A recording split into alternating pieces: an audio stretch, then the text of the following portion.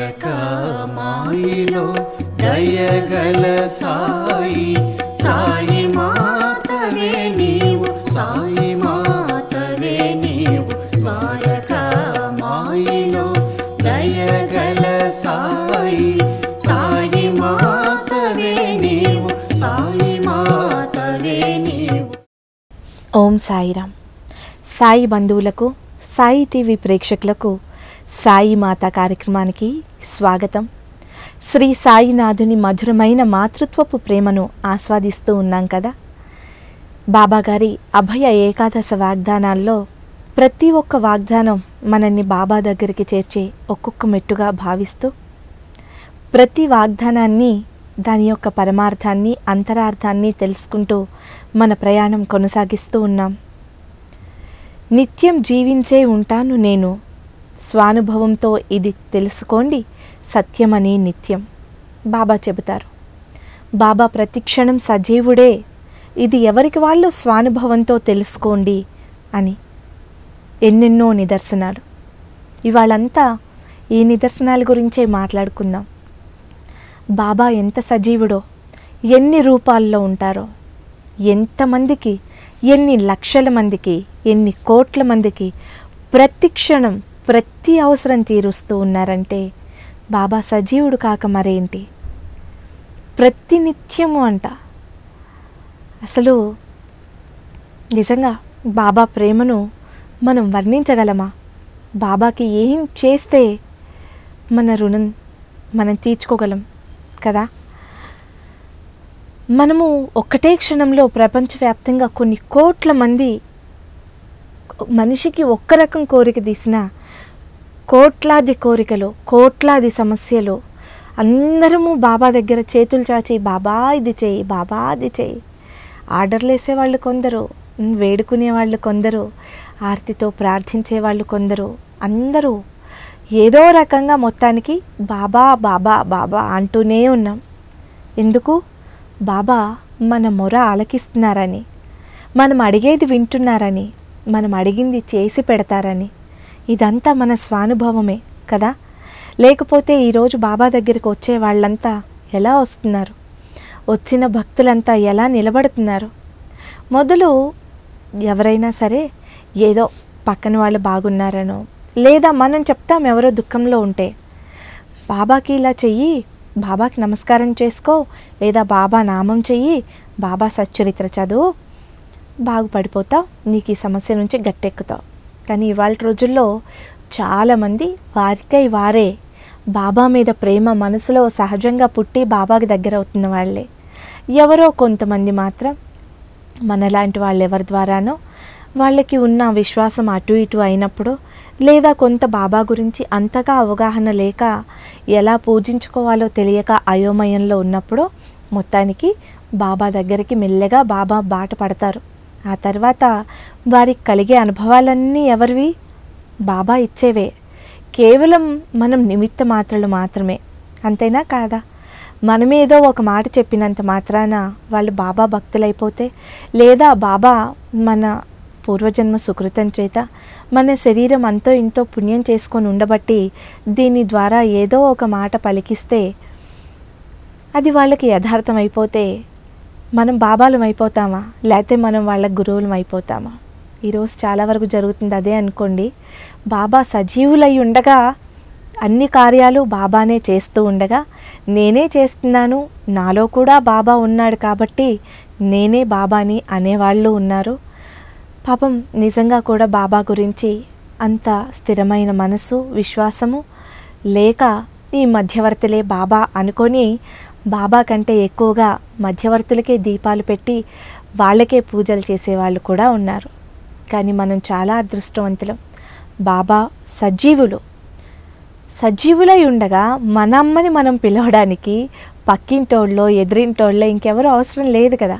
మన అమ్మని మనం నోరారా అమ్మా అని పిలిస్తే అమ్మ పలుకుతుంది. మన ఆకలి తెలుసుకొని అన్నం పెడుతుంది, మనల్ని ఆదరిస్తుంది. మరి అలాంటిది మన తల్లి లాంటి కోట్లాది మంది తల్లుల్ని తానే మాతై రక్షిస్తున్న సాయిమాత, మన సాయినాథుడు సజీవుడు. ఇది చాలా అవసరం ఈ రోజుల్లో, ఇప్పుడున్న పరిస్థితుల్లో. ప్రతి ఒక్కళ్ళు మీ బాబా భక్తులు అనుకునే వాళ్ళందరికీ చాలా చాలా అవసరం. ఈ క్లారిటీ ఉన్నప్పుడు మరి బాబా సజీవులే అయి ఉండగా మనకి ఎవరైనా కొద్దిగా బాబా గురించి చెప్పారు అంటే వాళ్ళ మీద గౌరవం ఉండడం వేరు. వాళ్ళు కూడా మనలాగా బాబా దగ్గరికి చేరిన వాళ్ళే. వాళ్ళ అవసరాల కోసమో లేదా వాళ్ళ పూర్వజన్మ సుకృతం చేతో చెప్పారు. వాళ్ళకి అయిపోయింది, అక్కడికి వాళ్ళ శరీరం అయిపోయింది, వాళ్ళ జీవితం అయిపోయింది. ఇంకా అదే పట్టుకొని మనం వేళ్లాడతామా? వాళ్ళ ధర్మం ఎంతవరకు? వాళ్ళు బహుశా వాళ్ళకి తెలిసింది నలుగురికి చెప్పుంటారు అంతే. ఆ విశ్వాసం వేరు. బట్ భగవంతుడి స్థానం మనుషులకి ఇస్తామా? మనుషుల్ని తీసుకెళ్ళి భగవంతుడి స్థానంలో కూర్చోబెడతామా? మనం ఎవరికైనా నిజంగా రుణపడి ఉన్నాము అంటే మన తల్లిదండ్రులకి, మనకి ఈ శరీరాన్ని ఇచ్చిన తల్లిదండ్రులకి, ఈ జన్మనిచ్చిన వాళ్ళకి, అంతవరకే. భగవంతుడి స్థానంలో మనం పూజించాల్సింది మన తల్లిదండ్రులు మాత్రమే. బాబాతో సమానంగా అలాంటి తల్లిదండ్రులను కూడా మనం ఎన్నటికీ కూర్చోపెట్టకూడదు. నా వరకైతే ఇది నేను పాటిస్తాను. ఎందుకంటే సాయి మహారాజ్తో సమానమైన వాళ్ళు ఇంకెవ్వరూ ఎప్పటికీ లేరు. సో బాబా సజీవుడే, జీవించే ఉంటాను నిత్యం, తెలుసుకోండి ఇది స్వానుభవంతో సత్యం. అంతేనా కాదా? ఇది మన జీవితాలకి చాలా అవసరం. ఎంతోమంది ఈ రోజుకి బాబా ఎంతో దయతో ఎన్నో నిదర్శనాలు చూపించి మొత్తం తానే చేస్తున్నాను అని చెబుతున్నా సరే మధ్యలో ఉన్న వాళ్ళెవరో వాళ్ళంటే అవుతుందా అండి? బాబా చేసినవన్నీ ఇంకెవరైనా చేయగలరా? మనస్ఫూర్తిగా బాబా భక్తులెవ్వరూ బాబాతో సమానంగా మనుషుల్ని ఎన్నటికీ చూడరు. మనిషి అంటే మనిషే, బాబా అంటే బాబానే. ఇది చాలా చాలా ముఖ్యమైంది బాబా భక్తులకి. ప్రతిరోజు కనీసం ఎంతసేపు వీలైతే అది మనం సాయి భక్తులు అనుకునే వాళ్ళం పఠించుకోవాల్సిన మంత్రం లాంటి వాగ్దానం ఇది. జీవించే ఉంటాను నేను సత్యం. దీన్ని మనం బాబా జీవించే ఉన్నారు, జీవించే ఉన్నారు, జీవించే ఉన్నారు ఓ మంత్రంలాగా చదువుకుంటే మన మనసు ఎక్కడికి పోదు. ఎలా అయితే కాకాసాహెబ్ దీక్షిత్ని బాబా నిన్ను విమానంలో తీసుకెళ్తానన్నారో, ఈ మంత్రాన్ని నమ్మిన వాళ్ళకి బాబా జీవించే ఉన్నారు, అన్ని జీవుల్లో ఉన్నారు. కానీ బాబా బాబానే. బాబాని ప్రేమించి బాబానే నమ్మి సన్మార్గంలో నడిచిన వాళ్ళకి దీక్షిత్కి ఇచ్చిన వాగ్దానం లాగా మనకు కూడా అంత స్థితి కలగకపోయినా మనకి దక్కాల్సిన దానికంటే ఎన్నో ఎక్కువ రెట్లు దక్కుతుంది. ఇది మాత్రం సత్యం. బాబాగారి లీలలు అనంతంగా కొనసాగుతూనే ఉన్నాయి. ఎందుకు? బాబాగారు సత్యం కాబట్టి, యథార్థం కాబట్టి, జీవించి ఉన్నారు కాబట్టి మనం పిలిస్తే పలుకుతున్నారు. మన ఇంట్లో పూజ చేసుకునే విగ్రహం చూడండి. నాకు ఒక భక్తురాలు చెప్తారు, పద్మగారని, మా ఇంట్లో బాబాగారు విగ్రహం నేను ఎప్పుడు పూజ చేసుకొని ఆయన మొహం చూసినా రెప్పలార్పుతూ నవ్వుతూ ఉన్నారండి. ఆవిడకి ఎన్నిసార్లు చూసినా అలాగే కనపడుతుందట. మరి మన ఇంట్లో పూజ చేసుకునే బాబాగారి ఫోటో అయినా మనం సంతోషంగా ఉంటే ఆయన సంతోషంగా ఉన్నట్లు, మనం దుఃఖంలో ఉంటే ఆయన మొహం చిన్నపోయినట్లు విగ్రహాలైనా ఇది యథార్థం కాదు? మనందరం అనుభవించట్లేదు, ఇంకా మళ్ళీ మనకి మధ్యవర్తులు అవసరమా? బాబాగారు సజీవులు. మహా మనం అలా అర్థం చేసుకోలేదు. బాబాగారిని ఆయన మూర్తి రూపంలోనూ ఫోటోలోనూ మనం గుర్తించలేకపోయాం. పోనీ ఆయన చైతన్యాన్ని మనం గుర్తించలేకపోయాం. సచ్చరిత్రుందే, ఆయన ఈ సృష్టి అంతా అన్ని జీవుల్లో ఆయన అంశ అయి ఉన్నప్పుడు అంశ వేరు, బాబా వేరు. బాబా శక్తి అంశ అనేది కేవలం చిన్న అణువు మాత్రమే. బాబాని ఒక అణువుతో మనం ఎలా అక్కడికే పరిమితం చేస్తాం? బాబాని బాబాగానే ఆరాధించాలి. ప్రతిబింబం ఎప్పటికీ యథార్థం కాదు. అద్దంలో మన మొహానికి పౌడర్ రాసి బొట్టు పెట్టగలమా? మన మొహానికే పెట్టుకోగలం కదా. అద్దంలో మన మొహంలాగే ఉంటుంది, దానికి తినిపిస్తే మన కడుపు నిండుతుందా? అలా బాబాగారి అంశ అయినా ఎప్పటికీ ప్రతిబింబాలు యథార్థం కాదు. ఏదైతే బాబా ఉన్నారో ఆ బాబానే బాబా. అన్ని జీవుల్లో బాబా ఉన్నారు కదండి, అందరిలో బాబా ఉన్నారు కదండి. అందుకని ఫలానా వాళ్ళను కూడా మేము బాబాగా పూజించేస్తాం, వాళ్ళని కూడా బాబాతో సమానంగా కూర్చోబెడతాం అనుకునే వాళ్ళకి ఎవరూ ఏమీ చేయలేరు. అది ఒక బాబా లీలగా, బాబా చెప్పిన ఒక చమత్కారంగా మనం గుర్తు చేసుకొని నవ్వుకొని ఊరుకోవాల్సిందే. ఇదో ఇలాగే ఉంటుంది. అద్దంలో కనిపించేది కూడా మన బొమ్మే కదా, దానికి అన్నం పెడితే మన కడుపు నిండిపోతుంది అనుకున్నట్టే ఉంటుంది. బాబాని పూజించుకోవడం వేరు, బాబాని ప్రార్థించుకోవడం వేరు, బాబాని గౌరవించుకోవడం వేరు. బాబా యథార్థం జీవించి ఉన్నారన్న సత్యాన్ని అంగీకరించి మన మనసు ఆ స్థాయిలో నిలిపి బాబాని ఆరాధించడం వేరు. దానికి బాబాగారి అనుగ్రహం కావాలి. బాబాగారి దయ ఉన్నప్పుడే బాబా ఒక్కరి మీదే మనం దృష్టి నిలపగలుగుతాం. మనం పిలిస్తే కూడా బాబా పలుకుతారు. బాబా దయకి అందరూ సమానమే, ఏ అడ్డుగోడలు అవసరం లేదు. చెప్తారు ఒక భక్తుడికి, నేను నీకు జరీ శాలువ ఇవ్వదలుచుకుంటే చింకి గుడ్డలు ఎందుకు ఏరుకుంటున్నావు, నువ్వు వాళ్ళని వీళ్ళని అడిగేందుకు తెలుసుకుంటున్నావు, నీకు అన్నీ ఇచ్చేవాడిని నేనున్నాను కదా, నీ సందేహాలన్నీ తీర్చేవాడిని నేనున్నాను కదా, చింకి గుడ్డలు ఎందుకురా నీకు, నన్ను అడుగు, జరీ శాలువ ఇస్తానన్నాడు. ఈ ఒక్కటి గుర్తుపెట్టుకుంటే చాలు, జీవించి ఉన్నారు బాబా, ఇది సత్యం. ఒక తల్లి గోదావరి జిల్లాల్లో ఇంజనీరింగ్ చదివే కొడుకు చనిపోతే ఆ కడుపు కోతతో ఆవిడ బాధపడుతూ ఉంది. ఎవరు తీర్చలేరు, ఎవరు తీరుస్తారు? బిడ్డ చనిపోయిన కడుపు కోత, తల్లి కడుపు కోత ఎవరు తీరుస్తారు? భగవంతుడు కూడా తీర్చలేడు కదా, కానీ మన సాయినాథుడు తీరుస్తాడు. ఆ తల్లి దుఃఖపడుతూ ఉంది కదా, ఇంకా ఎవరికి ఏమని చెప్పుకుంటుంది? చాలా మంచి మనిషి ఆవిడ, బాబా భక్తురాలే. ఎందరితోనూ పూజలు చేయించి, ఎందరికో మీరు బాబాని నమ్మండి, మీరు బాబాకి ఇలా పూజ చేసుకోండి, బాబాని ఆశ్రయించండి అని చెప్పిన తల్లి, తనకే అంత కష్టం వస్తే అందరూ ఏమంటారు? ఏమింత గొప్ప బాబా భక్తురాలని చెప్పుకుంటే ఇంత కష్టం వచ్చిందంటారా అనరా? తన దుఃఖాన్ని ఎవరికని చెప్పుకుంటుంది? ఏడ్చింది ఏడ్చింది ఏడ్చింది, బాబా మీదే పడి ఏడ్చింది.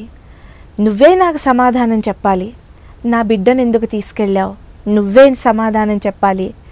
ఏడిస్తే బాబా స్వయంగా వచ్చాడు ఆ తల్లి కడుపుకోత తీర్చడానికి. ఆమెకి ఏ రూపంలో వచ్చాడో, ఆమె వచ్చిన వాళ్ళని గుర్తించలేక సాయి సేవ చేయమని అడిగితే, నువ్వు సాయి మార్గంలోకి రామ్మా, సాయినాథుడే నీ ఇంటికి వచ్చాడు, నీకు తగిన సమాధానం చెప్తాడు.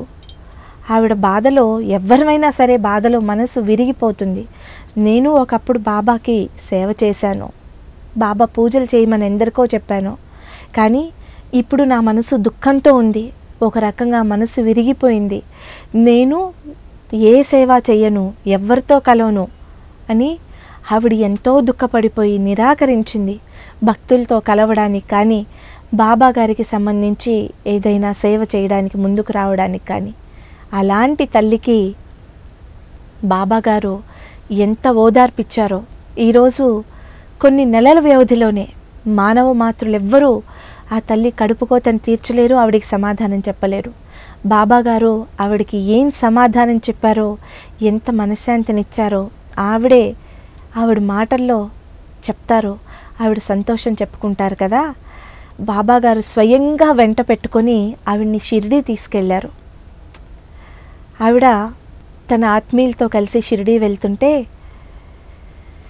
బాబాగారు వచ్చి అన్నం అడిగి పెట్టించుకొని షిరిడీ తీసుకెళ్ళి మొట్టమొదటిసారి ఆవిడ యాత్ర చేయడం కూడా దగ్గరగా నిల్చోబెట్టుకొని హారతిలో విఐపి దర్శనం దగ్గరగా మధ్యాహ్న హారతి చేయిస్తే ఆవిడకి కలిగిన ఆనందము కడుపు కోతను కూడా మరిపించేసింది. బాబా మాత్రమే చేయగలరు ఇది. ఇంకా బాబాని ప్రశ్నించడం లేదు, నిందించడం అసలు ఎప్పుడూ లేదు. కానీ అలా ఎందుకు జరిగింది? చదువుకునే బిడ్డకి, చేతుకందొచ్చిన బిడ్డకి అలాంటి దుర్మరణం ఎందుకు కలిగిందనే ఆవిడ ప్రశ్నకి సమాధానం దొరికింది. ఈ ప్రశ్నకి కేవలం బాబా మాత్రమే సమాధానం చెప్పగలరు కదూ. ఆవిడకిప్పుడు ఆ బిడ్డకు బదులుగా బిడ్డ దొరికింది, బాబా కుటుంబం దొరికింది. అత్యంత సంతోషంగా ఉన్నారు. బాబాని ఎన్నో రెట్లు ఎక్కువగా ప్రేమిస్తూ ఆరాధిస్తూ ఉన్నారు. బాబాగారు స్వయంగా ఆవిడ గృహంలోకి వెళ్ళి కొలువుదీరి ఎంత ఆనందాన్ని కలిగిస్తున్నారో ఆవిడ ప్రతిరోజు నాకు చెబుతూ ఉంటారు. అది బాబా సజీవులు కాబట్టి, బాబా నిత్యం జీవించే ఉన్నారు కాబట్టి ప్రతి వ్యక్తికి, ప్రతి బిడ్డకి, సాయిని ఆశ్రయించిన ప్రతి ఒక్కరి కష్టానికి, సమస్యకి పరిష్కారము, సమాధానం చెప్పగలరు కాబట్టే సాధ్యం అది. సో ఇంత మంచి వాగ్దానం బాబా మనకి చేశారు. మనం ప్రతిరోజు పఠించుకుందాం. బాబా సజీవులే. ఎవరైతే బాబా పాదాల్ని మాత్రమే ఆశ్రయించి బాబా సజీవులని నమ్మే ధైర్యం ఉండి బాబా దగ్గరికి చేరాలనుకుంటారో వారందరూ మరి ఏ మధ్యవర్తుల్ని ఆశ్రయించకుండా, ఏ పక్కదారులు అడ్డదారులలో వెళ్ళనవసరం లేకుండా బాబాని చేరుకునే అత్యుత్తమమైన మంత్రం బాబా సజీవులు. మనం పిలిస్తే కూడా పలుకుతారు. బాబా దృష్టిలో మనం ఉన్నాము అనే ఒక ధైర్యాన్ని ఇచ్చే మంత్రం. మన సాయి టీవీలోనే ఒక భక్తురాలు చెప్పింది, ఒక బిడ్డకి కనుగుడ్డు చిట్లిపోతే, తోటి పిల్లోడు, చిన్న పిల్లోడు రాయేసి కొడితే కనుగుడ్డు చిట్లిపోతే డాక్టర్లు మీకు ఎలాంటి భరోసా ఇవ్వలేము, వస్తే అదొక అద్భుతం అంటే ఆ బిడ్డని కనుగుడ్డుకి, చిన్న బిడ్డ అది 6 సంవత్సరాల పిల్లోడు, కనుగుడ్డుకి కుట్లు వేయించిన తర్వాత 4 రోజులకి డాక్టర్ల దగ్గరికి తీసుకెళ్తే ఆపరేషన్ చేసిన కన్ను, అంటే మంచి కన్ను మూసి ఆపరేషన్ చేసిన కన్నెదుట కుట్లు తీసి ఒక ఫోటో చూపిస్తే ఆ చిన్న బిడ్డ ఇది ఎవరమ్మా అంటే సాయిబాబా అన్నాడంట. ఇది కూడా గోదావరి జిల్లాలో జరిగిన ఒక యథార్థ సంఘటన మన సాయి భక్తురాలే చెప్పారు. మన సాయి టీవీలో మనందరం చూసాం. ఇంకా ఇలాంటి లీలలు ఎన్నెన్నో. ఎలా సాధ్యం? ఎవరికి సాధ్యం? కేవలం బాబాకి మాత్రమే సాధ్యం. ఎవరైనా మీ మనసుల్లో కొద్దిగా, అంటే మధ్యవర్తులను ఆశ్రయించిన వాళ్ళు ఎవరైనా ఉండి, మేము ఆశ్రయించిన వాళ్ళు కూడా సాక్షాత్తు బాబానే మాకు కల్లో వస్తారు, లేకపోతే మాకు వాళ్ళు లేదంటే అది అయిపోతుంది అనుకున్న వాళ్ళు నా మీద దయచేసి కోపం తెచ్చుకోకండి. నేను చెప్పేది కేవలం నా సాయినాథ్ మహారాజు గురించే. ఆయన సజీవుడు. నాలాగా ఆలోచించే వాళ్ళ కోసమే నా సంతోషాన్ని పంచుకుంటున్నాను అంతే. మీరు అనుకునే మార్గం విశాలమైంది. బాబాకి మధ్యవర్తులు అవసరము. వేరే వాళ్ళు చెప్తేనే మీరు బాబా దగ్గరికి చేరగలరు అని మీరు విశ్వసిస్తే దయచేసి మీరు అనుకున్న మార్గంలోనే మీరు సాగండి. కానీ బాబా జీవించే ఉంటారు నిత్యం. ఆ భయ ఏకాదశ వచనాల్లో ఉన్న ఈ వాగ్దానాన్ని నమ్మిన వారికి మాత్రమే దీన్ని పదే పదే గుర్తు చేసుకుంటే కలిగే ఆనందం, బాబా మీద విశ్వాసం తెలుస్తుంది. దయచేసి ఇంకా అడ్డదారుల్లో వెళ్ళాలి అనుకునే వాళ్ళు, వెళ్ళే వాళ్ళెవరూ నా మీద కోపగించుకోవద్దు, నన్ను నిందించవద్దు. మీకు ఆ మార్గమే సులువైంది, నిజమైంది అనిపిస్తే దయచేసి అలాగే వెళ్ళండి. నాకు మాత్రం ఇది చాలా వెలుగెత్తి చాటాలి, ఎన్నో ఎపిసోడ్లు చెప్పాలని ఉంది. సాయి టీవీ బాబా జీవించి ఉన్నారనడానికి సజీవ సాక్ష్యం. ఒకసారి సాయి టీవీలో అనేక కార్యక్రమాలు చేస్తూ ఉంటాం.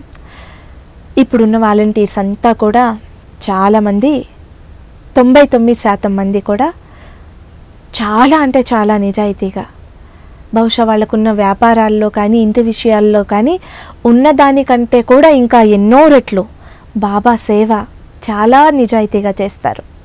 ఎక్కడో ఒకళ్ళిద్దరు మాత్రం ఎప్పుడూ, ఎంత తులసి వనంలో కూడా ఎప్పుడో ఒకసారి ఒక గడ్డి మొలుస్తుంది, పీకి పడేయాలి కదా. ఎంత తులసి చాలా పవిత్రమైంది, సాక్షాత్తు దేవతా స్వరూపం, అయినా సరే కలుపు వస్తుంది, దాంట్లో తులసి దోషమేమి ఉండదు. అలాగే ఎక్కడో 0.1% ఎప్పుడో ఒకళ్ళు అలా కలుపు మొక్కలు లాంటి వాళ్ళు, మేము బాబా భక్తులం, మేము సేవ చేస్తామంటే నమ్ముతాం, మనుషులం, అందులో బాబా మార్గంలో ఉన్నవాళ్ళం. సాయి టీవీ బాబాదే అని 100% తెలిసిన వాళ్ళం. బరువు బాధ్యతలన్నీ ఆయనే చూసుకుంటున్నారు. కేవలం ఆయన చేతిలో భిక్షా పాత్ర ఉంటుంది. ఆయనకి ఆ పాత్రతోనూ అవసరం లేదు, దాంట్లో వచ్చే దాంతోనూ పని లేదు. కానీ ఆ పాత్ర రోజు దాని డ్యూటీ అది చేయాల్సిందే. అది ఇలా ఉంటే దాంట్లో వస్తూ ఉంటాయి, వచ్చినవన్నీ మళ్ళీ ఎటు అటు వెళ్ళిపోతూ ఉంటాయి. ఆ విధంగా కార్యక్రమాల నిర్వహణ కోసం బాబా తన ఛానల్లో ఎలా అయితే ఆ రోజు భిక్షాపాత్ర పట్టి వచ్చిన దక్షిణంతా అందరికీ పంచిపెట్టి అన్ని జీవులకి ఇచ్చేవాళ్ళు, దీంట్లో కూడా వచ్చేదంతా ఎటు ఖర్చులు అటు వెళ్ళిపోగా ఎప్పుడూ ఆ భిక్షాపాత్ర ఖాళీగానే ఉంటుంది, పాత్రగానే ఉంటుంది. అలాంటి ఒక పాత్రలం మేము.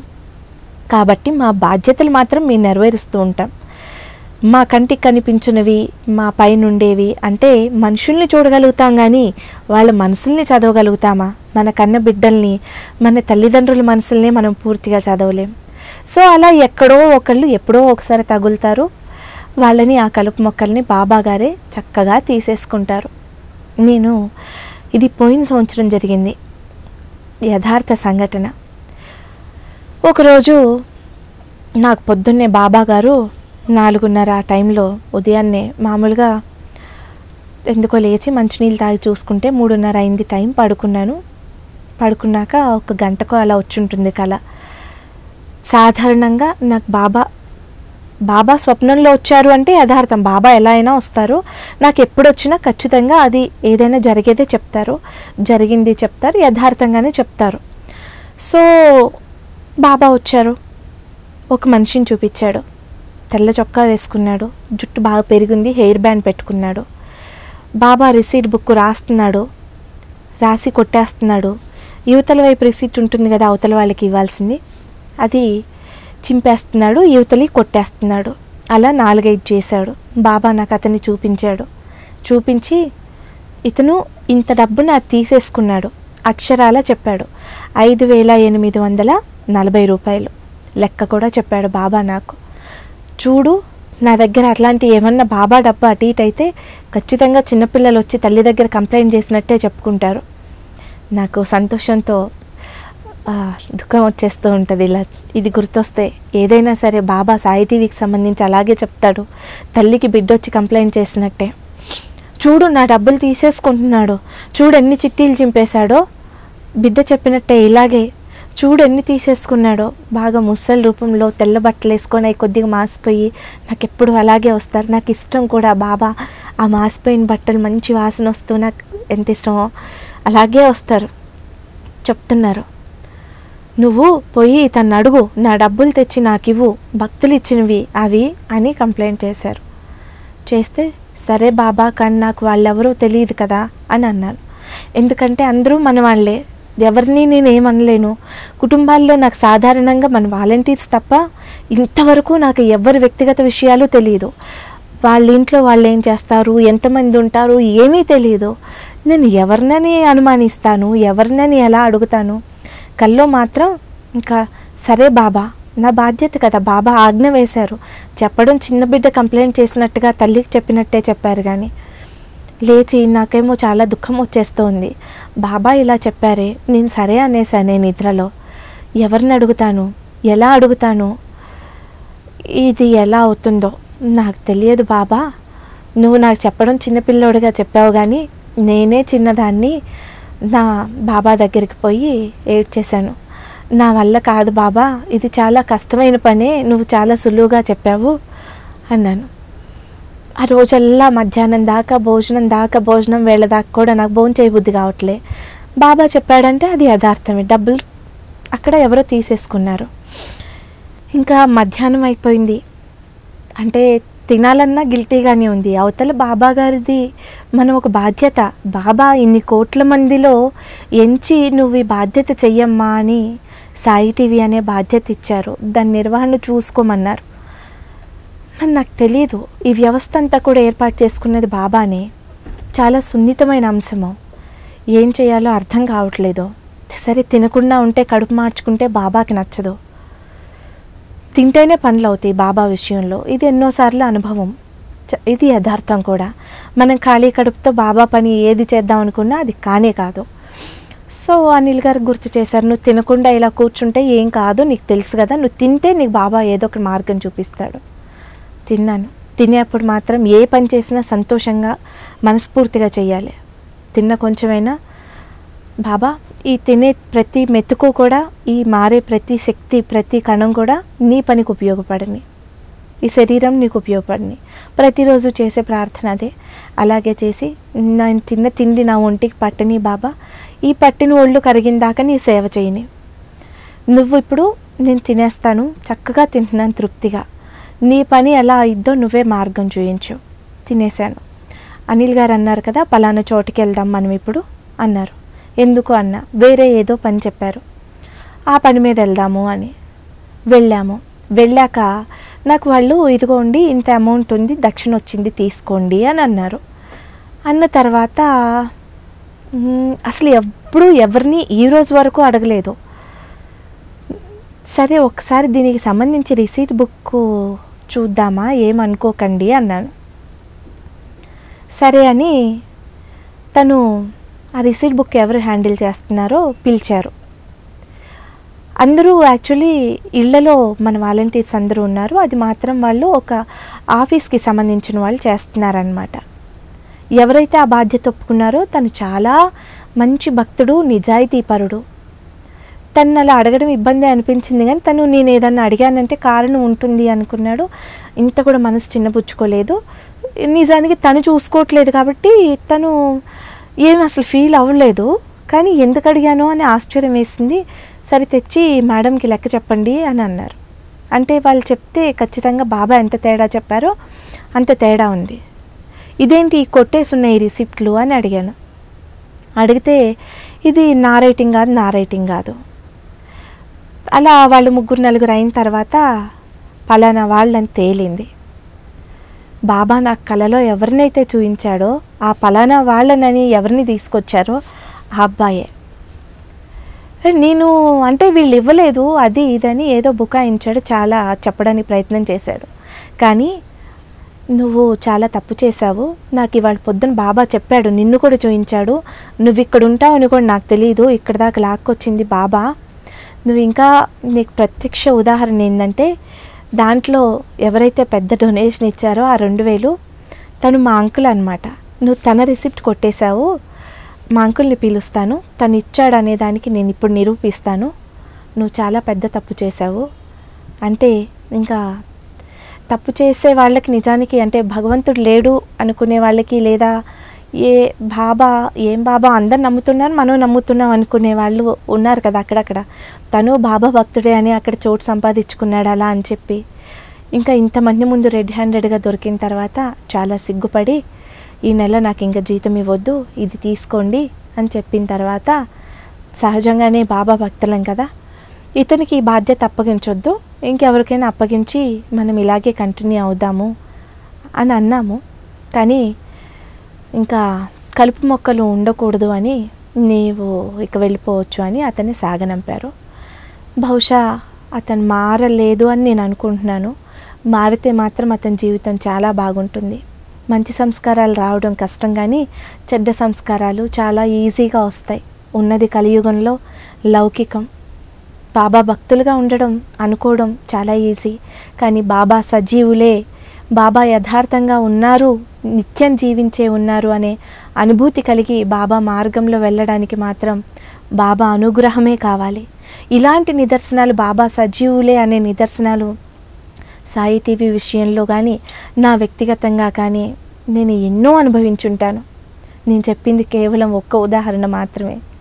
సో బాబా సజీవులే, బాబా మార్గంలో చేరడానికి బాబా మాత్రమే మనకి మార్గదర్శనం చేస్తారు. అలాంటి దయ సాయి మన మీద ఉంచాలని బాబాని వేడుకుంటూ మరో అంశంతో వచ్చే భాగంలో మళ్ళీ కలుసుకుందాం. ఓం సాయిరామ్. మాయిలో దయగల సాయి, సాయి మాతవే నీవు, సాయి మాతవే నీవు. మాయిలో దయగల సాయి.